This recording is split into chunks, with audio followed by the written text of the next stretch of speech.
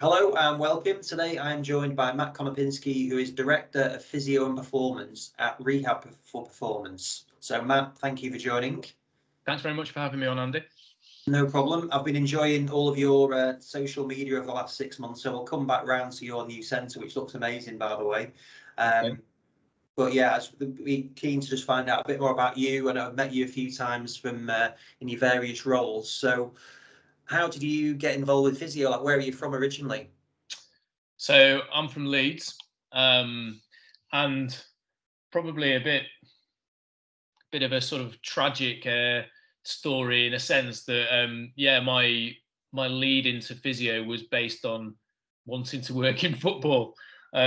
So it was all based around that, to be honest. And I think, as an adult now, when you look back at it, your formative years where you're making decisions about going into a career, and you make one so early like that, and it's quite pretty immature reason for selecting a career. But that was it. Yeah, I wanted to work in football. How could I go about doing that, and how could I marry some of my interests, which were science-based, biology-based, sport-based, into a career? So that's where it was born out of, and that's led me down my career today. Right. I wondered where you were going when you said how you could marry into it, but that's yeah. Yeah. And so, what age then did you think? Yeah, that's what I want to work in football, and then how physio? Yeah, I would have been probably 14, 15 at the time. You go back and I think about careers advice at school when I was that age, and I really hope it's a lot better now than it was then. But back then was a case of very little assistance, looking through some books, looking at what a physio does. Probably the glamorous side of things where you see someone running on the pitch and you think, well, yeah, I'd like a bit of that. The reality, changes and is quite different when you're in that role. But that's essentially sort of was my age when I started to think about it. And again, it was what are the options, based around subjects where I felt I was strongest in, probably fancied a bit of that running on the pitch. So that helps dictate what you're going to do for like A levels, or then going into the degree. Absolutely, yeah. So I chose my A levels based around sciences. So I did biology, chemistry, and maths. And look, I hadn't ruled out other things. So I hadn't ruled out medicine. That was another option. But that exactly, that my subject choices were based on my strengths and also based on what I was thinking about doing. And I had a sort of like slightly unusual application for the degree in the sense that I took a year out at that point, and I was in South America, and so when I was applying for universities, I couldn't attend for an interview. Now, the majority of the universities at the time were interviewing, but there were a couple that made an allowance for me. So yeah, I wound up at Kiel doing my undergrad degree there. Right, that is quite mature, like that sort of age, really planning it. If I think back to me, like I did sports science ultimately, but I sort of kind of fell into those things. And I think even it was quite a mature view then for you, because for me to even think, maybe it's my small thinking, that you're going to work in, say, Premier League, is it? I'm sure was the goal for you. Is that is quite aspirational to think of that. Yeah, but again, when I think back to it, I don't know that. I don't know that I sort of like had said, oh, I want to get to this point with it. I want to get to this level. I think I just wanted to be involved with football in some sense, in some guise. And I appreciate what you're saying there, that it's quite aspirational. I think back on it and I think it was a bit immature, really, and a bit. I think maybe I lacked guidance in one sense, i.e., I'm going to do this because I want to be involved in football. I loved my football. Like huge volume of the population, and I think it was a bit naive, but it worked out pretty well for me. You know, had I had a bit more guidance, maybe I wouldn't have selected physio. Maybe I'd have done something different. Well, that's probably good that you didn't then, in a way. Yes, it seems to have worked out quite well. So then, when you're at university, then, so you've got this really clear vision in mind of that you want to work in sport, and like physio. We know that that's quite an NHS focused course. How did you find that? Like, what did they ask you that question when you're going through your interview? Did they say, where do you want to work? And did you say, no, it's definitely football? Yeah, I mean, I think you know, we might get onto this, but I've lectured myself at Salford since, so I've been on the other side of interviews. Now, I didn't actually end up doing an interview for university.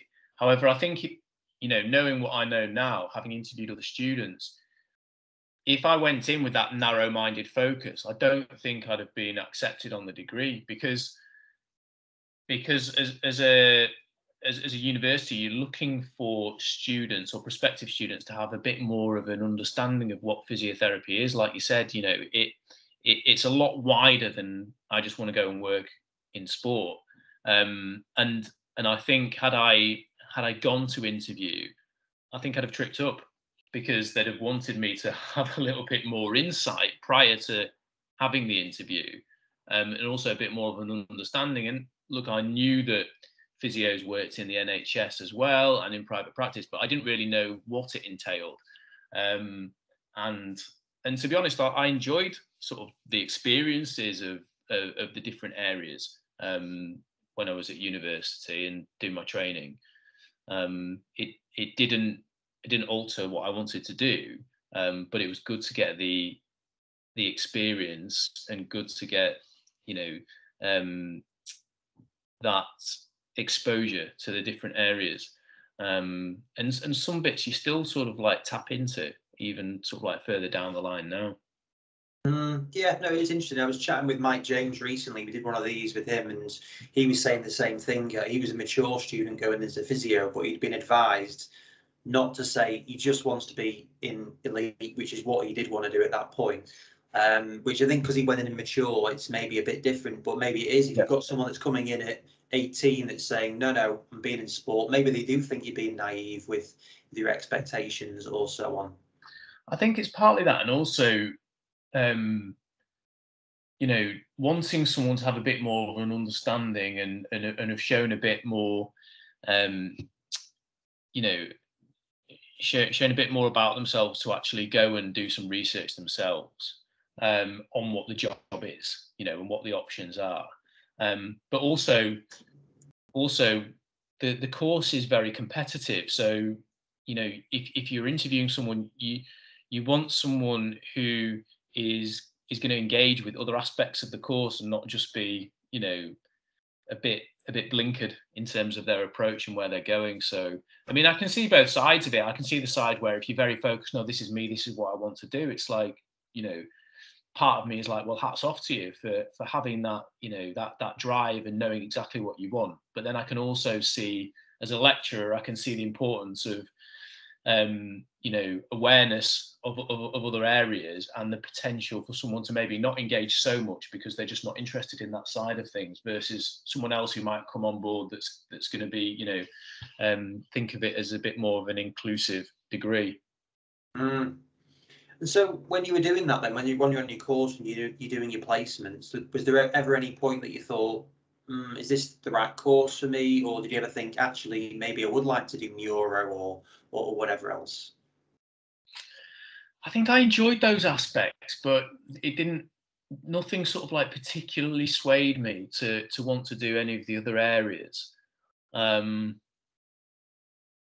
you know, that was just me. But I know people who sort of went into our undergrad degrees similarly to me, maybe really wanting to work in sport or in MSK, and they did diversify and end up working in other areas. But it didn't really change for me. I did graduate from university and spend 3 or 4 years in the NHS. So I carried on working through other areas before my final sort of 18 months where I just focused purely on MSK. So you're still getting that exposure to it, and it still gives you that opportunity to diversify if you want to. Mm-hmm. And then, so how did you make that leap from that role into football? So I was fortunate. I was fortunate at the time that one of my friends from school, she was a player at Leeds United ladies team at the time. So I ended up shadowing the physio that was working with them. That was my initial break. I did that for about 3 months, and then a colleague of mine that I worked with in the NHS worked at Leeds United with the men's academy, and a role came up there, and I was successful getting that role there. So I spent my first sort of like 4 years or so working in NHS, but part-time. I'd work with the academy in the evening.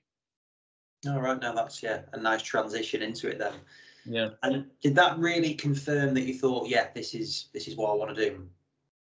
It did, yeah. And it's you need that drive as well. I think there's a lot of staff at that level that support from a physio perspective, and they go in and they have a little taste, and then you get those that really want to push on and carry on with it, and others that go, maybe it's not for me.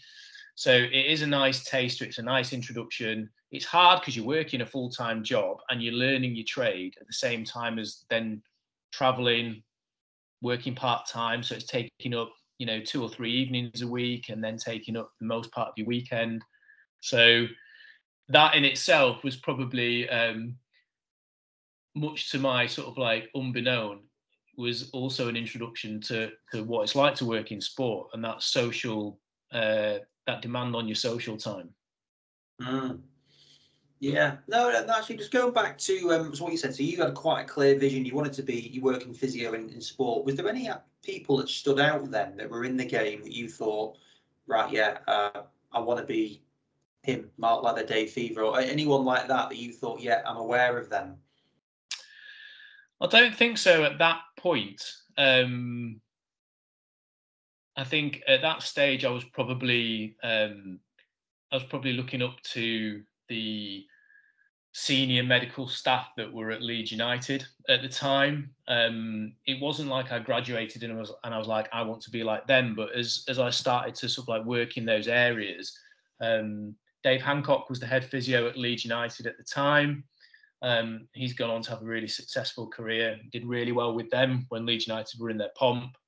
And then as I've, as I've developed and moved on in physio throughout the years, then there are certain people that that become mentors for you, and you end up sort of like using them as your touch points and the people that you sort of really look up to. What was Dave like to work with? I know he's a character. We've done various things with him over the years. To be honest, Dave and I at that time, we wouldn't have had that much interaction, but it was more just I suppose, the sense that, oh, this guy is the head physio here. So yeah, not so much sort of like a relationship that we developed. It was probably more a sort of like the equivalent of putting your favorite player and posting them on your wall type thing. It was like, yeah, this guy seems to know what he's doing. Yeah. So what happened from Leeds then? How did you stay there? Did you move full time, or what happened? Yeah, so I my first full time role was at Barnsley. So I was feeling out really what I wanted to do around the time, and I sort of I left football for a brief period of time to work, do some private practice clinics, and just get a feel for that as well. Just wanted to, experience different elements really, and see where it was that I really wanted to end up. But that was sort of like a brief transition, and then a part-time role came up at Barnsley Football Club. So that worked for me in terms of geographically. And then my first full-time role was there with their under-18s. Right. Yeah. And then how was that experience? Yeah, so those experiences at Barnsley were, I would say, they were very sort of like very formulative in terms of you don't have a huge amount of support there. You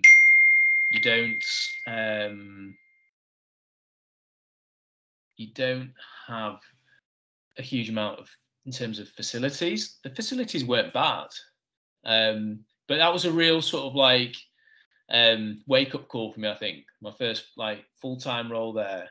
It was a wake up call in terms of the demands that are put upon you, and also a bit of a leveler probably in terms of how much experience I'd had to date, to then be in a full-time role and not have a huge amount of support in that role. And I think that's a situation that a lot of practitioners get into, where, you know, similarly to me, really keen to work in elite sport, you might get that role fairly early, and the support around you isn't really there to optimally help you develop. And at times, you know, your development probably comes from making mistakes, rather than the support and you know, the almost having kind of like a curriculum in place really to support you, which would be the ideal. Was that something that, like, were you really shocked by that? Were you expecting with much better infrastructure? I think I was, yeah. I think I was. And I definitely sort of like grew to think that that was almost the way that it was. You know, that was my first moment working full time in sport, and so, you know, I'm thinking, well, this is how it is. You know, this is what it's like. It's sink or swim. So, you know, just get your head down and crack on with it. And I think the other thing is, you know, having been relatively inexperienced in my career, you know, potentially not having built up a real good network of support outside of the club as well. So I didn't have a huge amount of people that I could sort of like touch base with and go, oh, what do you think about this? You know, and get support from that perspective. But that's not the way it is everywhere. You know, it was just, that was my experience there at that time. And I think, you know, as I said, I think several clinicians will go out and get similar experiences because of infrastructure and finances, you know, around the lower league clubs. It's a bit limited. The flip side is that, you know, you do get opportunities that you potentially wouldn't do elsewhere because of that. So it has its pros and cons.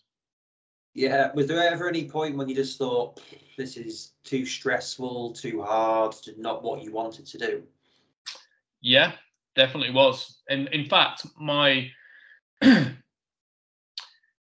when I applied for a position at Liverpool,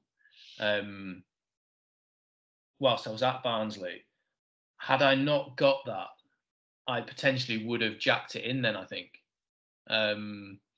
But I was fortunate enough to be successful, go to Liverpool, and then actually join, you know, a team where you were supported.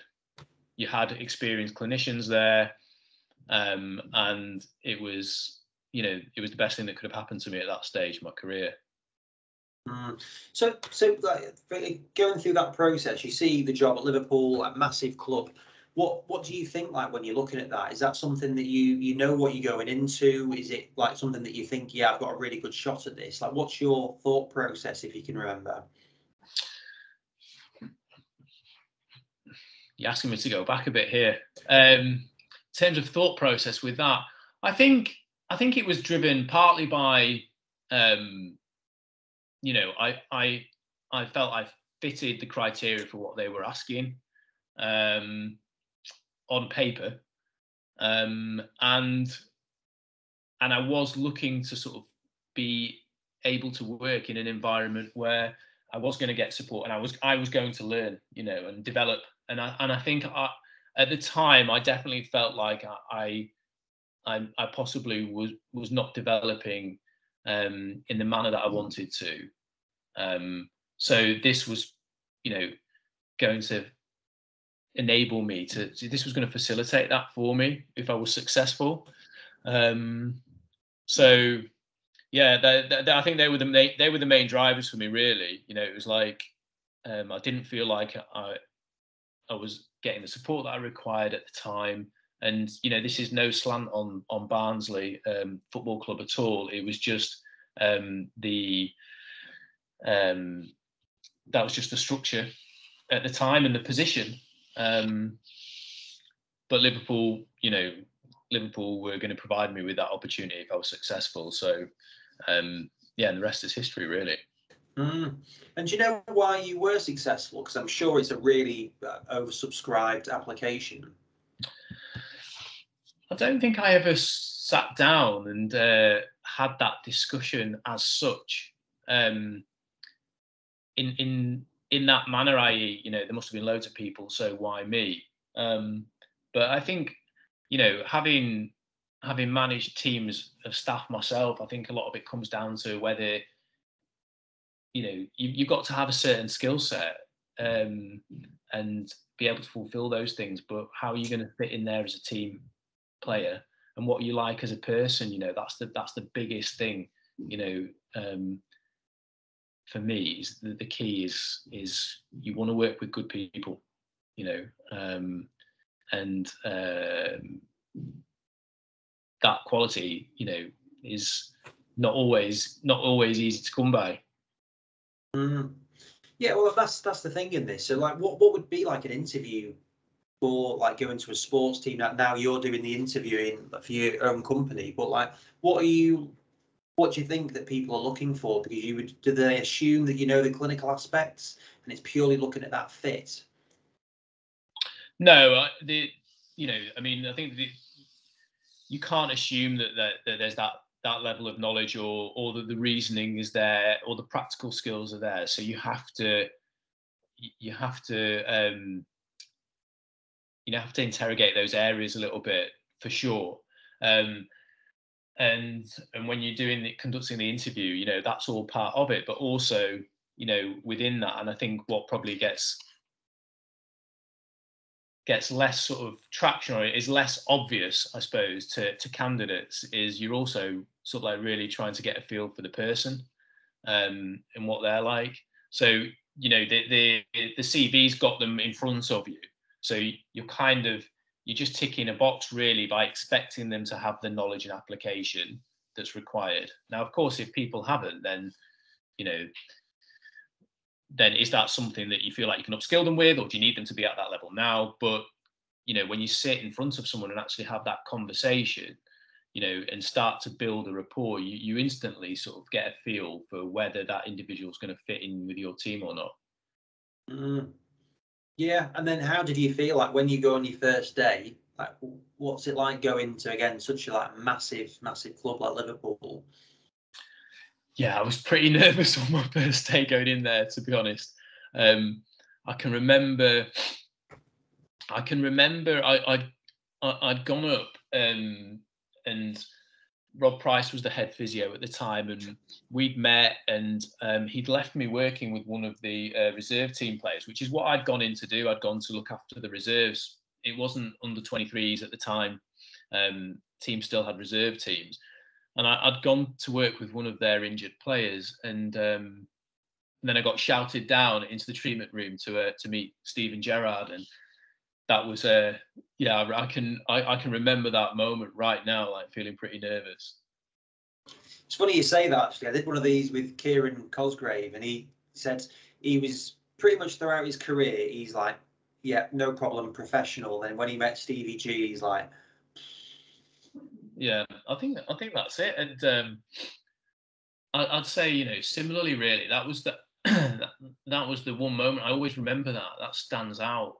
Having been fortunate to work with a lot of high-profile individuals, but that one always stands out for me. And then I don't know what are we now, sort of 13, 14 years down the line. Stephen's someone that I'm fortunate enough to have a relationship with, whereby, you know, I can go and have a coffee with him now, and it's very, very different, very different to how I was at that point. But you know, such a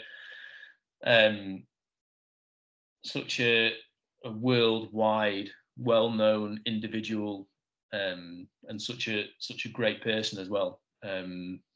So yeah, nerve-wracking, definitely. What was do you remember what that interaction was like then on that first time?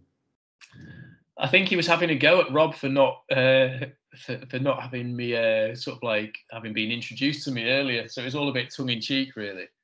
And then I've got vague recollections of just being sat in the treatment room whilst he was getting treatment, and sat on the bed next to him, and we were just having a bit of a conversation. But yeah, that's how I recall it. And it, you know, it's those moments pretty quickly when you're working with people day to day. You know, Stephen always and still does have a presence about him, but when your interactions become daily, that does pretty quickly sort of fade away, and you're going to work, and these are individuals that you work with. Yeah, and so what was that? I mean, Liverpool is your longest role that you've been at. But why was that? And like, what was that whole experience like? Did your role change as you was there? How did that happen? Yeah, so I think that was part of why I was, you know, I stayed there for a long time, because there was the opportunity for development there, and for my role to really change. So I went in as reserve team physio. I was based at Melwood, where the first team were training, so we were all together. Then the reserve team got moved over to the academy site. So my role changed a little bit, because I had to become a little bit more of a lead at that point, because there wasn't the support of the first team staff around me on a daily basis. So that became a bit more of a leadership role. And then we ended up, you know, the reserves became the 21s, and we ended up with our own multidisciplinary team around the 21s. So I was building that. We didn't actually have a site to go to in terms of a treatment room when we first went there. So ended up being part of developing that, which was good. And then after a couple of years, I then went back into a rehab role with the first team. So not back into a role I was already in, but back over to Melwood. So switched again. So again, my role changed and developed. I was really able to really sort of get my teeth into rehabilitation and working with long-term injured players. And that's what I love doing. You know, that's the part of the job that I really enjoyed, having a lot of time to spend planning and detailing what you're going to do with an individual, and then delivering it and seeing those outcomes. And then my final time there, I actually was head physio. So I think I was able to sort of like experience several different roles there, which ultimately sort of like led to me spending 10 years at the club, and thoroughly enjoyed it. So for that role within rehabilitation, then, is that how does that come about? Was that an existing position, or was it something that you suggested or were asked to do? I think at the time, it that specific role was pre-existing, but the sort of like maneuverings within the club in terms of people changing their roles just meant that slot became available. So Chris Morgan was in that position previously. He then went up to become head physio, and so I came across and slotted in there. You know, the transition there is probably something that, you know, happens quite frequently at clubs, and it's a good way of doing things in terms of like retaining your staff, I think, because if you can see that there's potential to, you know, to progress your career at the club, then that engages you in what you're doing, and you know, it does help with staff retention. Whereas if you work in an environment where, okay, I'm currently doing this, but I'm never going to be able to do that because they're always going to pull in externals. Then you might get less staff retention, and I think there's sort of like staff, the feeling around the group and the team and the atmosphere would be impacted. So yeah, it was. I think it was good. I think it's a good model to have. Yeah, no, makes sense. And something, me being an Everton fan, obviously I've got my own opinions on Liverpool and feelings about that. But sadly, like they seem to have just like a great sort of team spirit or something around Liverpool. Like it's obviously in terms of Anfield, and there's that historical thing. But certainly from like the current team under Jurgen Klopp and so on, they seem to have a really, really tight-knit team. Does that translate into the backroom team and like the medical staff? And of course, they've got like the boot room from historical side. So they've got a history of that sort of real tight-knit team. Yeah, I think I think it probably gets underplayed really, and there's maybe a lack of recognition that culture within the team, is so important. Now, don't get me wrong, part of what breeds that camaraderie and helps with that is success. So, teams that are successful, it's an easier place to go into work. Everyone's generally more upbeat and happier. So it tends to help things move along a little bit. And Jurgen's been really successful. So that's very helpful, isn't it? But, for sure, it's a special club to have been involved with. There's a lot of history there, both on and off the pitch, and I think that history is sort of it does pull people together, and it provides, there is like a very tangible link between the club and the people who work there and the fans. And a lot of it has come around through some tragic circumstances, but there's definitely sort of like reciprocated feeling there. And again, the connection, you look at the connection that Jurgen's got with the fans at the moment as well, it's very tangible. It's there for you to see. He's essentially kind of conducting the crowd, isn't he, there after games? So it's a unique experience to work there for sure. Yeah, no, he's incredible, isn't he? He's done an incredible job there. So how does it come for you then? Like, what made you want to leave? I think I just got to, well, there was a couple of things. I got to the point where I felt like I did need a new challenge. I wanted to experience working in a different organisation. So that was part of it. And also, from a personal perspective, I'd been there a long time, and during that time I got married. I had 3 kids. So the sacrifices that you make when you're working in those roles, those sacrifices are felt by your family and by your friends, because ultimately it's the time with them that you're sacrificing. So those 2 things, I just got to a point where it sort of like, it's strange in the sense that the team were sort of like highly achieving and we're going to go on and continue to achieve. But yeah, for those reasons, I just had to make the change. So I noticed the role come up with the FA, and I was like, do you know what I mean? That might give me that balance that I need, whereby I can pull back a bit of time at the weekends, etc., and spend time with people that are important to me, whilst also being able to further myself a little bit more in terms of an organisation where there were several people there that I really respected, and was really looking forward to working with. So I jumped out of Liverpool into a role at the FA. And then what was the role? My role was working with the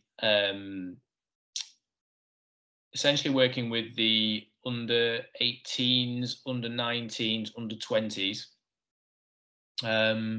and leading that area So there's approximately 8 teams on the men's side, and there are 3 of them. They fall into their own bracket, and my role was to provide physio for one of those squads, but also oversee the other 3. And as part of our role there, also we were involved in research and developing provision of services across all the squads as well. So it was a role that had some really good challenges for me. And as I said, people that I was really keen to work with, that I'd had interactions with before, were real attractions to that job. So was that St George's Park based? It was, yeah. Did you have to move? Didn't move. So I sort of like work out of SGP 3 days a week, and more often than not work from home 2 days a week. But there was a significant proportion of the year where you're away with squads. So international break, you'd be away with squads, and then we also supported. Although I was overseeing the older teams, you'd also provide support for the younger teams, and they wouldn't have their games in international breaks. They tended to do theirs in half terms, for example. So there were significant portions of time when you're away, generally away doing a 10-day camp. So I would say, probably a third of the year, really, you're away doing, you're away supporting the teams.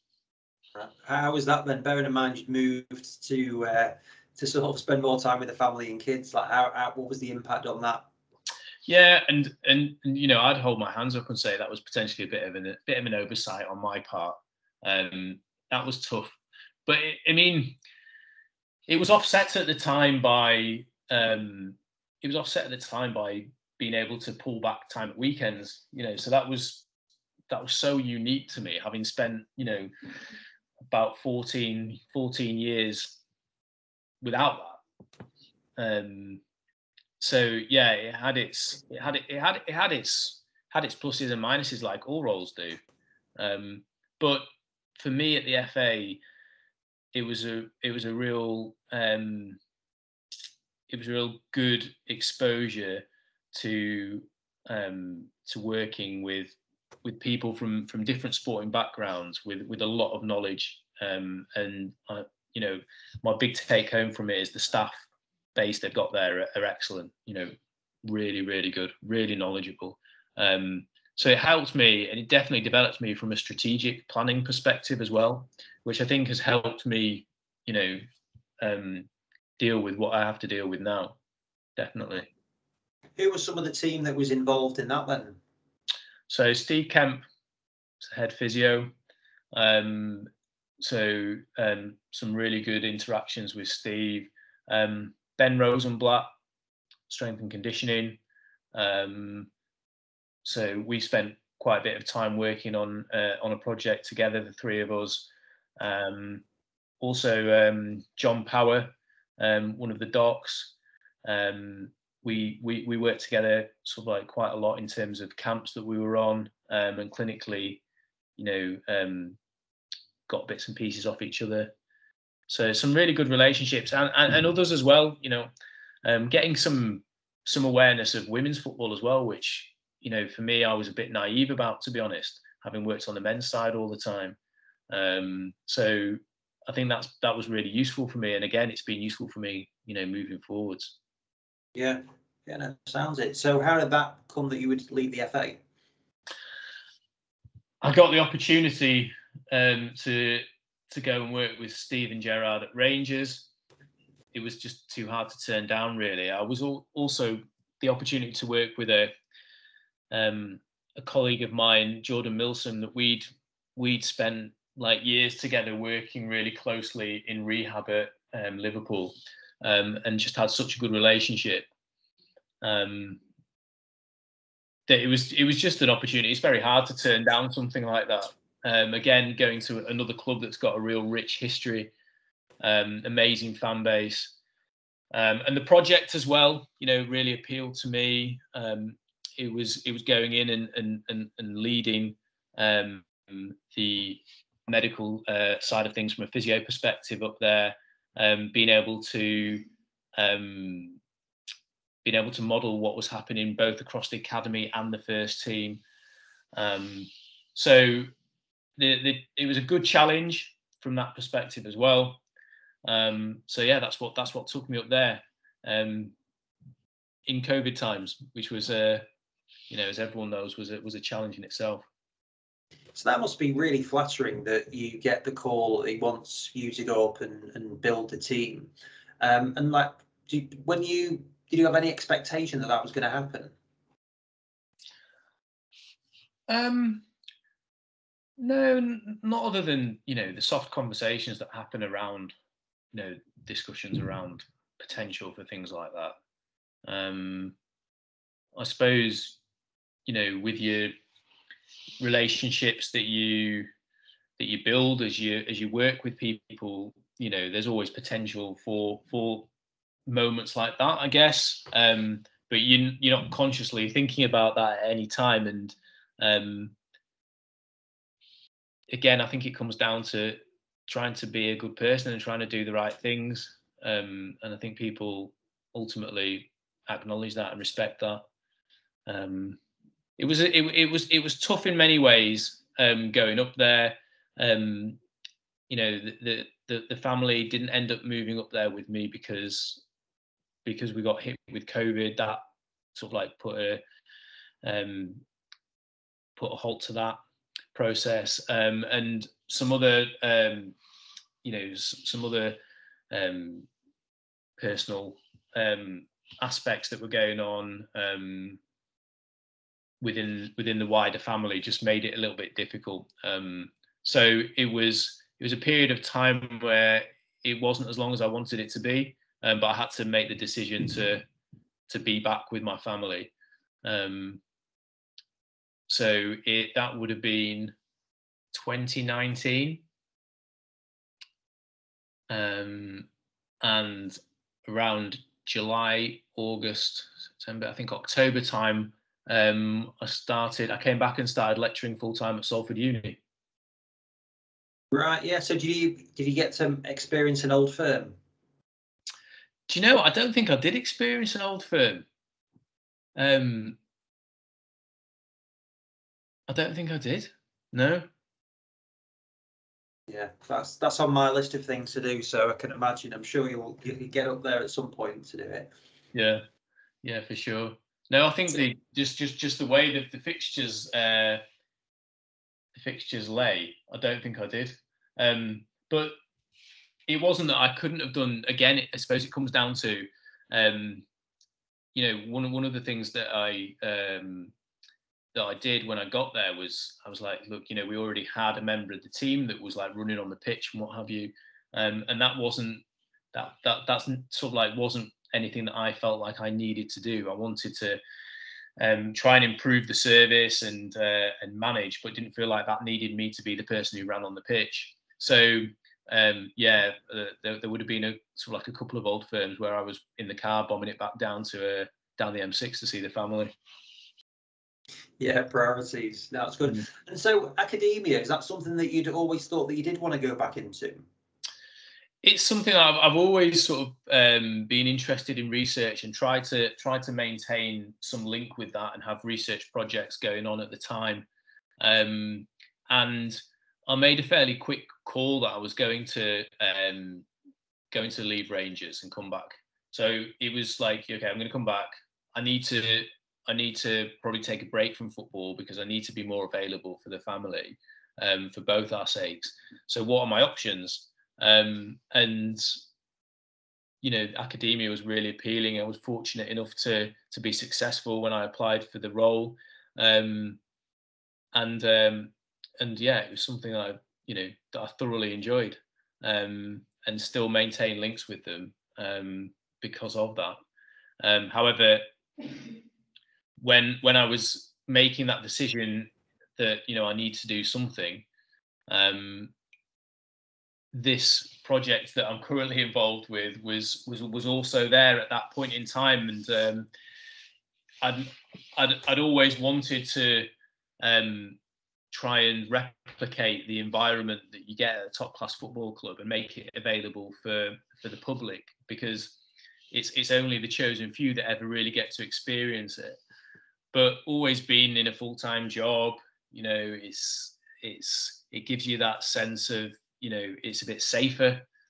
However, I was at a point now, I was like, well, if I'm ever going to do it, now's the time to do it. So this started to bubble along in the sidelines as well. So how long had that been in the back of your mind for? Probably about 10 years. Yeah, probably about 10 years. Myself and the co-founder at Rehab for Performance, Chris Morgan, we'd had conversations about it before. We'd even sort of like had conversations with other potential stakeholders, but never really acted on it, you know, to the extent where when I said to my wife, we're going to have a go, you know, and she was like, oh, don't want to hear about it because you've said it so many times, it's never going to happen. The rest is history. Just out of interest, I don't know if you remember, you asked me, I don't know whether you'd just moved to England then, but you asked me about one of the systems that we sell. And you're like, I've got this thing, it's a project. It's not to do with anything I'm doing, but I'm just wanting to ask about it. So I've never asked you that question, but do you think do you know if you remember that, but you were formulating it? I think it was basically we do a functional isokinetic dynamometer. That's right, yeah. Do you think was it for that, do you think, or was it for the work you were currently doing?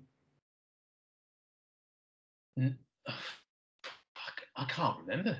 I would have thought it was for this.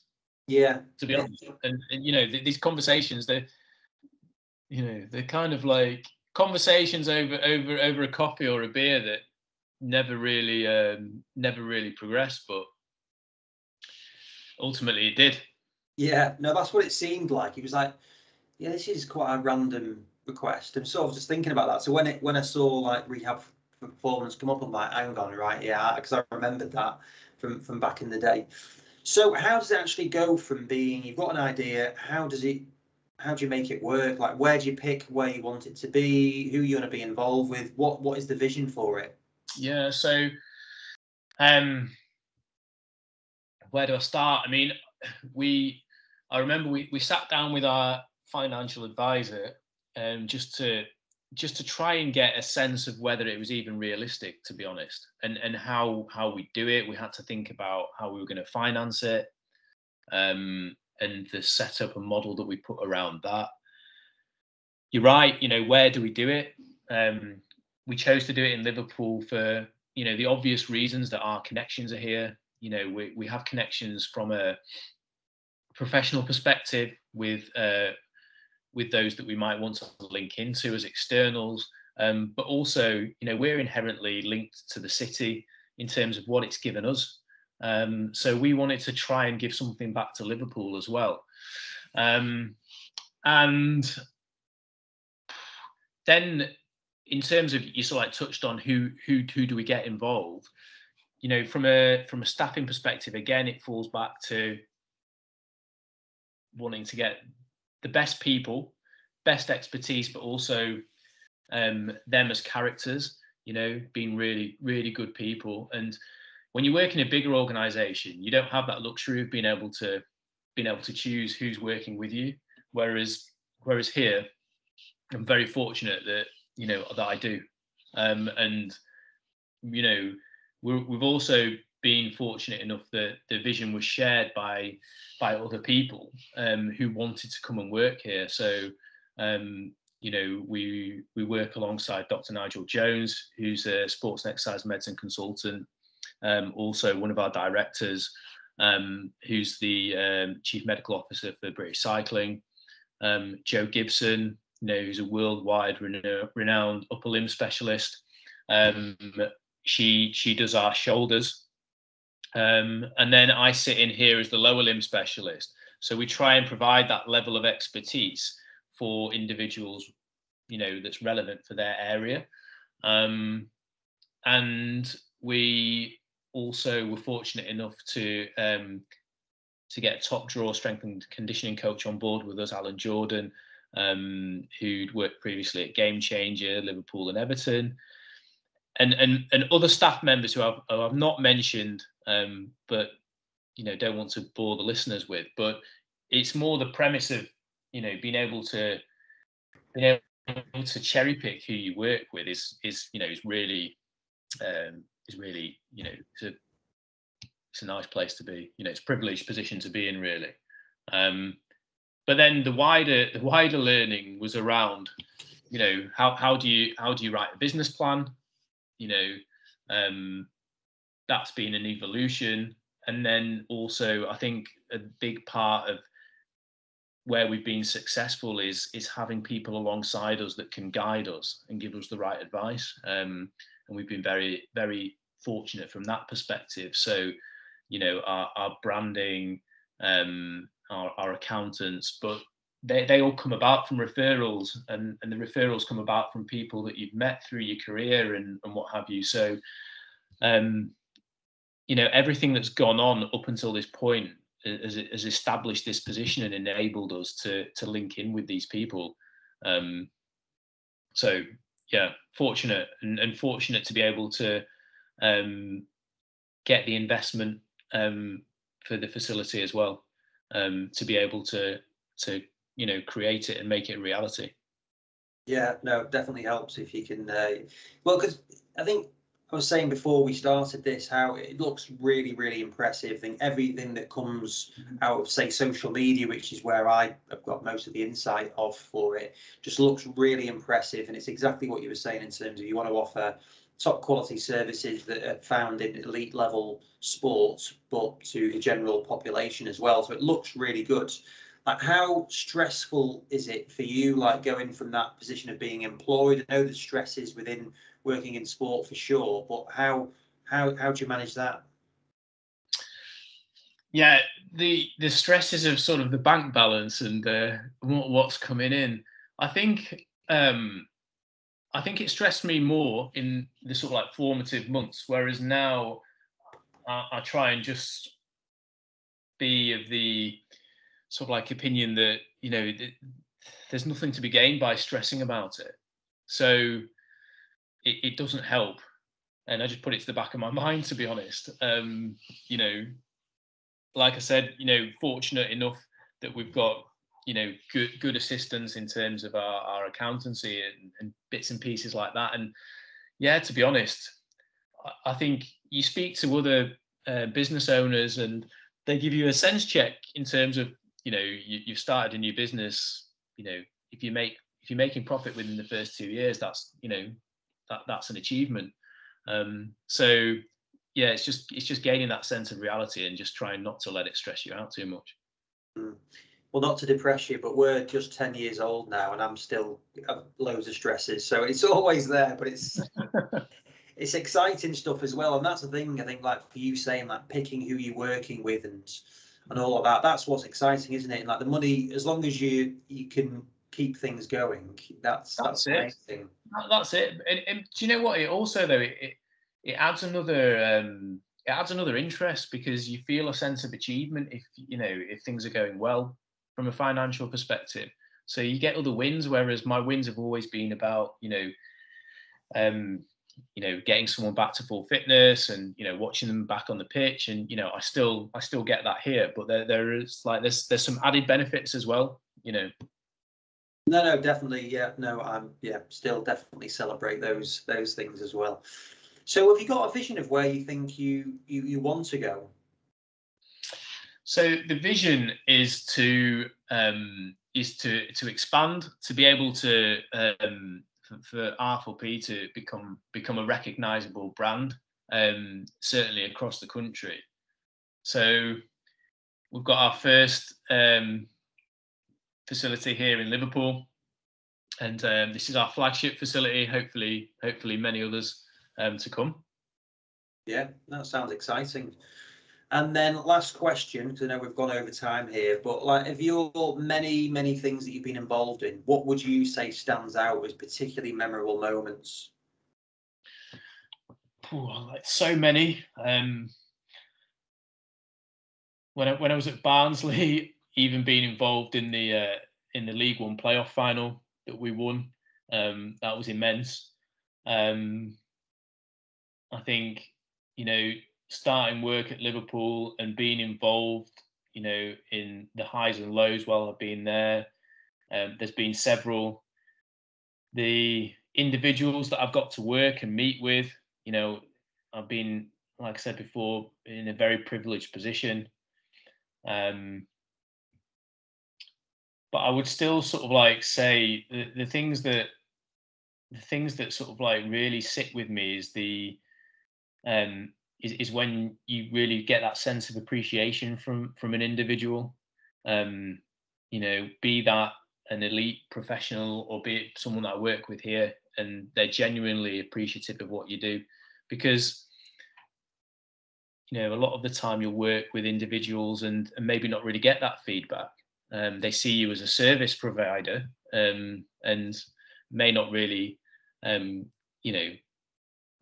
you the feedback from that perspective. Whereas, again, here and in previous roles, when you spend a lot of time with someone, you might spend 6-12 months with an individual, getting the feedback's great. So yeah, there's those variances, I suppose, from the more glitzy side of things, and